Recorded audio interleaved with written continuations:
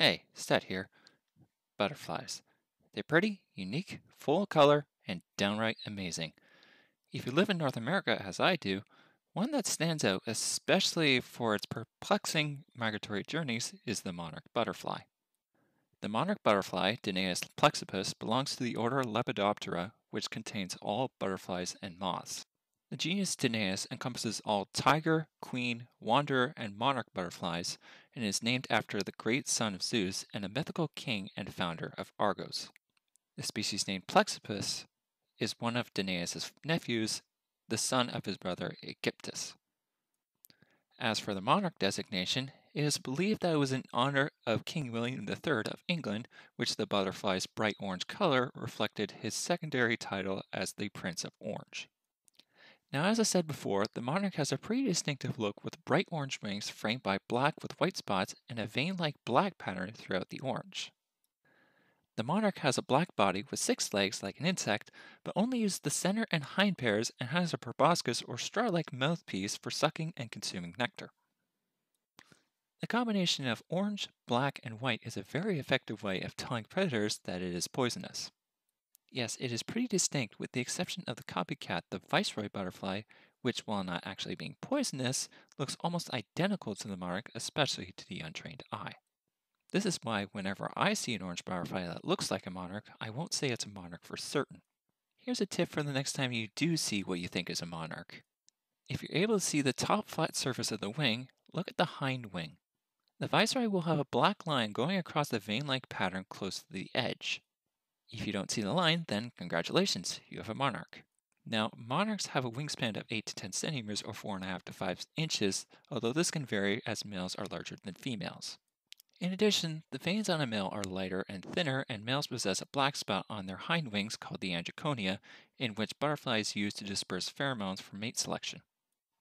A monarch adult can live from 2 to 6 weeks in addition to the month of their development, with exception of the final yearly generation, which can live as long as 8 to 9 months, but I'll get to that later.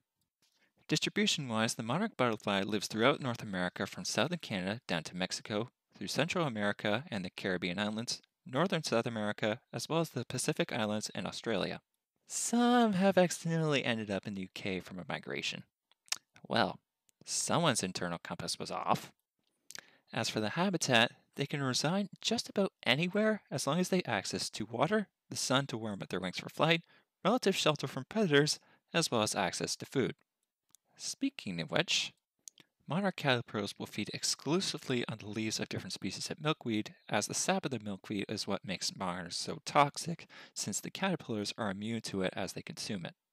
Adults, on the other hand, will feed on the nectar of not just milkweed, but lilac, goldenrod, thistles, and many other flowers.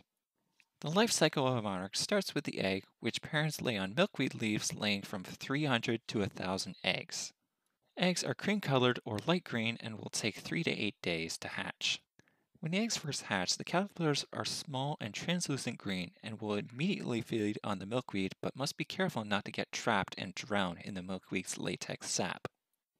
After a while, it will grow, developing a black, white, and yellow stripe pattern, as well as 2 pairs of tentacles, one at the thorax near the head, and one on the abdomen on the other side of the body, with an overall body length of 2 to 4 centimeters.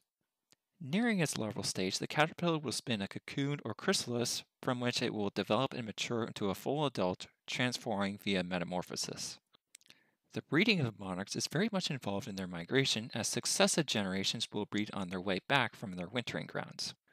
Monarchs from eastern North America will overwinter in either Florida or Mexico, where migrators from the north will breed and die.